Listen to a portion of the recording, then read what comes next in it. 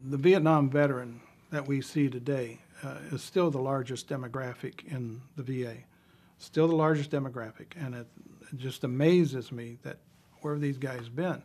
But they've either been working and or in the bottle or doing drugs or doing something else. But it's amazing that they literally virtually say the same thing that I said when I come back. Well, I didn't think anybody cared. I didn't think anybody understood. I had a guy come in a couple of weeks ago that was married 6 times. And I said, when did you decide to give up? And he says, well, I just needed some companionship. He lived in a rural area, no combat veterans around, and he thought that he was all alone. And for the most part, he was. I felt that way. I was, as I told you earlier, I lived in the middle of a cornfield. And so all I had to do was reach out